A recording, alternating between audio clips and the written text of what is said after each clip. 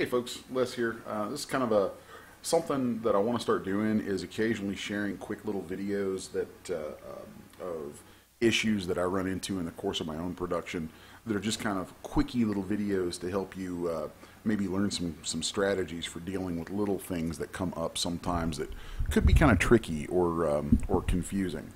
So here I'm working on a new creature model, and I'm not going to show the design because that's kind of, I'm going to keep that under wraps for now. But in the course of working on this, I'm doing my topology, and I've got an area here that I ran into, and I've backed up so that I can show this to you. I ran into an area where I actually have an open triangle area, and what I wanted to illustrate with this video is showing a strategy on how to find bad spots in meshes. So here I'm going to try to find any triangles or try to find some holes that might be like so tightly closed that I can't see them, but they're still there. So this is just a neat little trick. I actually use the Morph feature inside Zbrush quite a bit for things other than what you might think of when you hear the word morph.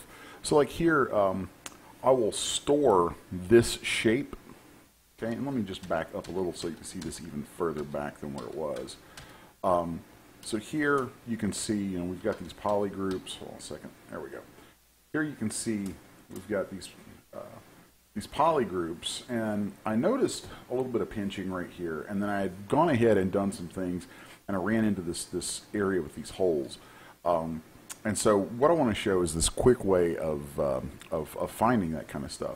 So here I've stored a morph target, and then I will polish. Now, of course, I'm going to lose all my sculpted detail out of that, but it's going to open the mesh up where I can see very quickly, that there's a hole right there.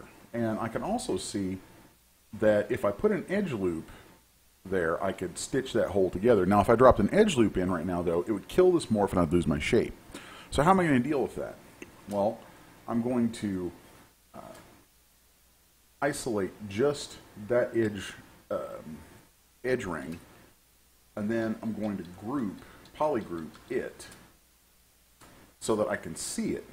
So I've seen that color and I can see what it is.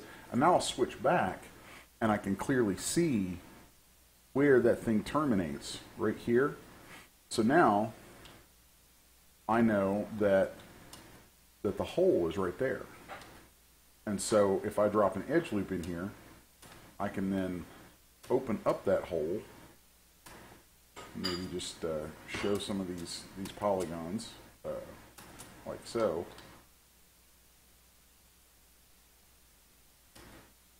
But it was really just about saving my shape so that I could apply a larger, kind of sweeping shape change like a polish or a relax, and let the mesh open up and see where any holes and things like that might come up, and then restore it after polygrouping, because your polygroups will carry on through regardless of the morph. So anyway, there's just a quick strategy on how to, on one way to find little problem spots really easily.